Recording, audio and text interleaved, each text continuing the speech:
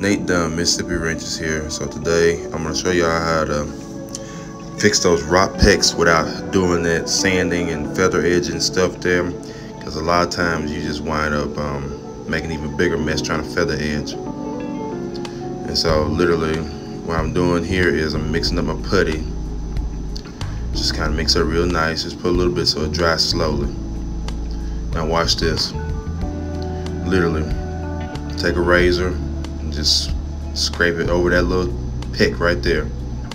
See, what I'm doing is I'm filling in that little rock peck instead with that putty. See over here again, it's a little rock peck. Boom. Just filling it in, because what I don't want to do is try to feather edge it, and then when you feather edge it, it just winds up, you pretty much just make like little craters and grooves and stuff if you don't get it feather edge right, and it's gonna cost you more work. Versus this right here, not a lot of work here. See, boom, done. Just some putty, like I said, I put very little hardener in it, so it took my time. And right here you see easy sanding, just 320. Like I said, it's not sanding into that groove or where the little rock peck is, because it's filled in with that putty. So it's just very easy sanding. Boom. And it don't take no time at all, and I don't have to guess if the body work is good or not there. See, I can't feel where that little rock peck was. And so now I'm gonna show you some more on the side door here.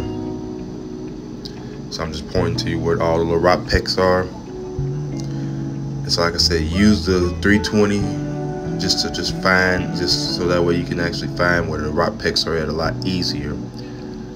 Just 320, that's all you need. And then 322 as well, to help the putty stick to it. And so boom, you see right there, right there. And there should be one more down below. Literally, this is all I use is the putty and a little razor. Just mix up that putty. Just mix it up real nice. I'm showing you this in real time, by the way.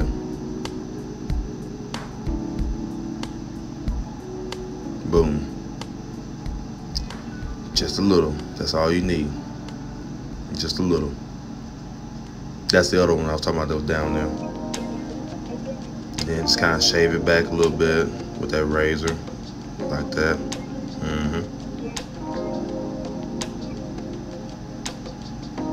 Just fill in that little peck.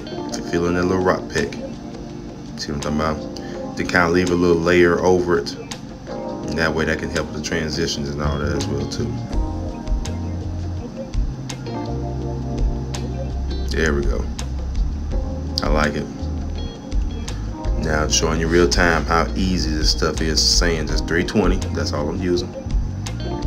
See it just starting to fade away slowly. But you can see the little rock peck a little bit in there, but that's all right though. You see where we filled it up at.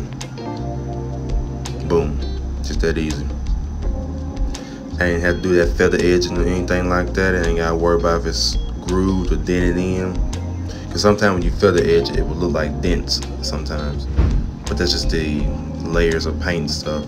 But I hope this video helped you out here. And so till then, like, comment, subscribe. Please share the video. I really appreciate your support. Until then, stay busy.